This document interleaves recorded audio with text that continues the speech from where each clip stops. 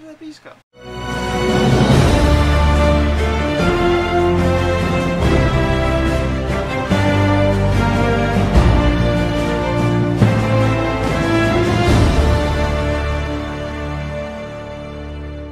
What's going on, everybody? It's me, Super the Best I Explain Bros, here today. We're going to be taking a look at this Godzilla vs. Kong figure. This is Godzilla with heat ray, and I found this at Walmart when I was on my little vacation thing. I'm actually having an entire video of me finding Godzilla vs. Kong stuff and Funko Pops and all that. Here's the packaging. It's very simple packaging. It's just like Kong's packaging, which for some reason I still have. And the only difference here is on the back with different arts, but I thought it looked really good. So let's actually open this up and let's take a look at the actual figure. Alright, now he is out of the packaging. I somewhat destroyed the packaging, so hopefully I don't need to redo this. But yeah, here is Godzilla, and I really, actually, I forgot to put the scissors away. I really like the way it looked. A lot of people were saying that this is a ripoff of the NECA one, which I could say it isn't. I'm the first person to say that yes, they have ripped off NECA, but this is not a NECA ripoff. I'm assuming they both used the actual CGI model, because I believe both have actually got the CGI model so they could design the figure. I know NECA did, but I'm not sure about Playmates. They probably did. Now, for accessories, this does come with an atomic breath piece, which looks really, really nice. And also, it comes with the battle damaged piece, which I gotta figure out. I got stuff all over. Hold on. And right here is where the actual piece is. Now, what we're gonna do is that we are going to remove this, which it's like that. I don't prefer this. I don't think it's actually a nice thing. It's sculpted really nice. On the inside, there's some red. That's it. There's just red. I don't know. I would have liked to see some better detail, but then again, it's a $10 figure. What do you expect? And it's actually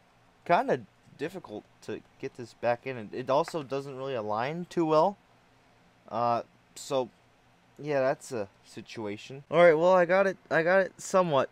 It's still not good, but it works. And to put in the atomic breath piece, there is a bit of a ball joint on the front, if it would focus. So what you just really need to do is that you need to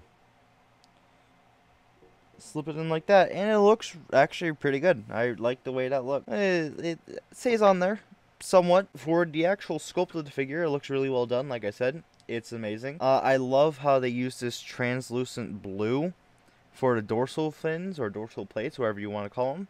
And I just think they look really good. And if we get a light right here, look at that. That looks awesome. And yeah, there's also not that much other paint detail other than on the face right there. There are some blue eyes and some teeth, which look alright. And also a somewhat of a tongue. And also there's all this painting or dry brushing here. And other than that, that's all the paint detail. And for articulation, there's a bit more than I expected. The head is on a swivel. The jaw does not.